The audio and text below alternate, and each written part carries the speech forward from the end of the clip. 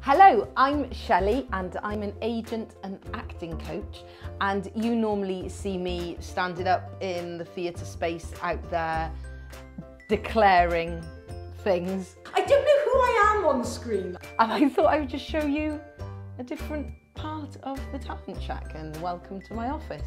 I get asked questions all the time over on TikTok on Shelley acting tips, and I thought it would be a good idea to answer some of those questions in a bit more of a relaxed vibe, a bit more long form than TikTok allows.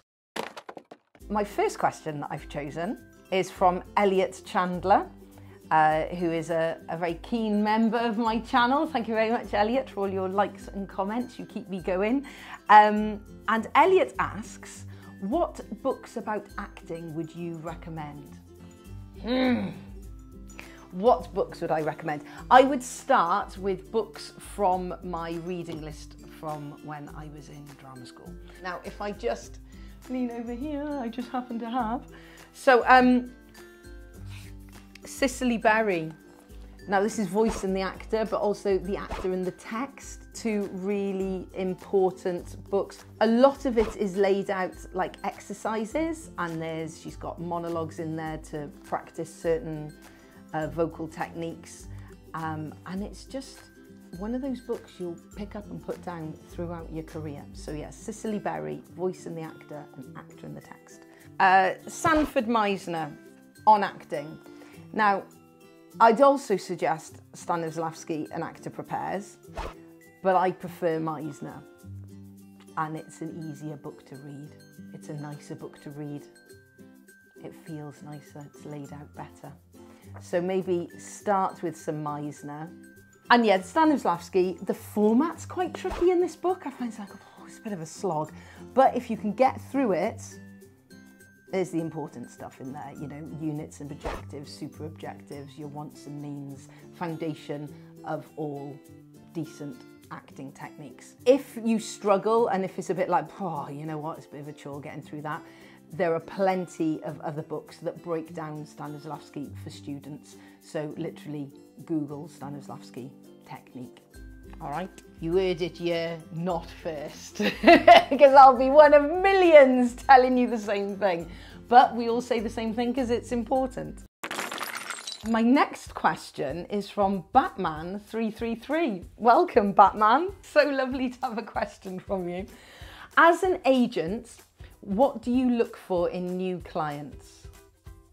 Now, I was just talking about this to Nick, who's just behind the camera. Self-sufficiency, like you're coming to us, offering us stuff, for one, but also if it doesn't work out with us, you've still got a career in front of you.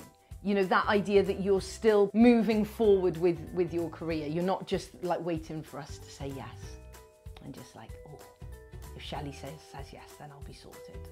Because it doesn't work like that. It's a two-way relationship. But also an agent will take into consideration what your casting bracket is, what your casting type is, and do they have space on their books for your casting type at the moment. You might be a red-headed actress in your early 20s with a British accent, does very good RP, and you might clash with another two actresses on the agent's books. So they might be like, oh yeah, we don't have space for you. No judgment on your talent, it just is what it is. The two most important things that I look for in new clients is what's your experience and where have you trained? And if you don't have experience, then start getting experience before you approach agents. And if you haven't trained, either figure out how you are going to train, or what are you doing as an alternative to training. Which leads us on very nicely to the next question, which is from Master Gonk.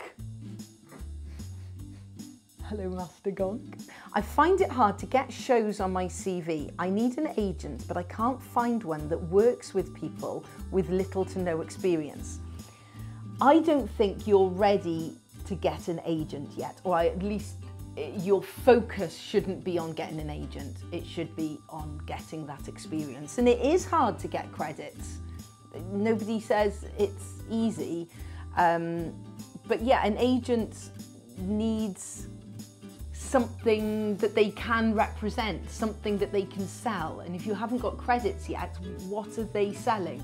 Unless you're looking at an extras agency, and then that's literally just your look and your measurements and where you live and how available you are. Or a children's agency, which is kind of along the similar lines.